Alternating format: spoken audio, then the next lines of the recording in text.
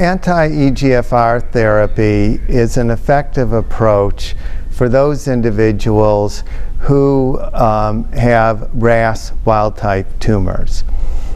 For those individuals, you have really multiple options in sequencing. So some oncologists believe that the anti-EGFR therapy should be used right up front and often in combination with FOLFIRI.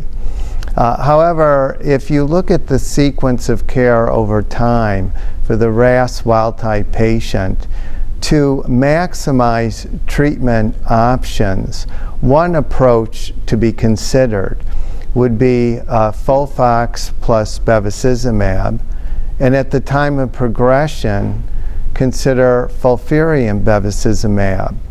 With further progression, that would be a good time to consider adding cetuximab or panitumumab with either irinotecan or FOLFIRI.